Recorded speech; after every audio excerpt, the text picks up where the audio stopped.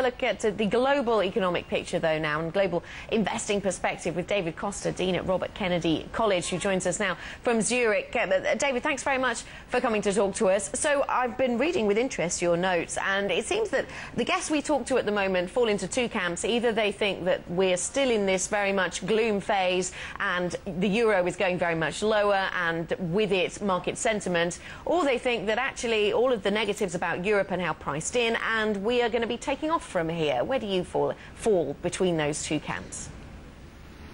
Well, I don't really believe on the gloomy story, which keeps saying that we are going to see a double-dip recession here and all the skepticism about Europe. I think we need a bit of time to see the results for the emergency package, and I'm very optimistic about Europe. I think they are very good valuation at the moment. It's still a good entry point. As we have seen in the last week, the market already started to recover. So I don't believe on the very gloomy picture that Europe, just because of Greece, which the problem now seems pretty much solved, at least for the short term, because of those reasons, Europe is less competitive than the US, and it's going to be a very gloomy picture. So I'm optimistic in Europe, and I still think it's a good buy.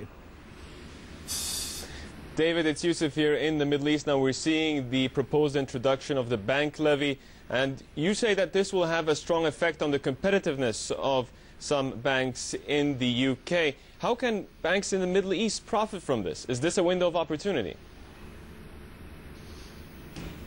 Yes, as we have seen today, the news, some of the UK banks are leaving Middle East, Royal Bank of Scotland, selling today to a local bank. And I really think that those jurisdictions, including Middle East, including Singapore, including Switzerland, which offer a better environment for banks to be competitive, will be the winner in the next 5 and 10 years. Because with no doubt, there is a need, especially with this market volatility, for experienced money managers. And Middle East can be more competitive as well as other countries, given the gloomy picture in terms of taxes that is coming through UK and other jurisdictions in Europe.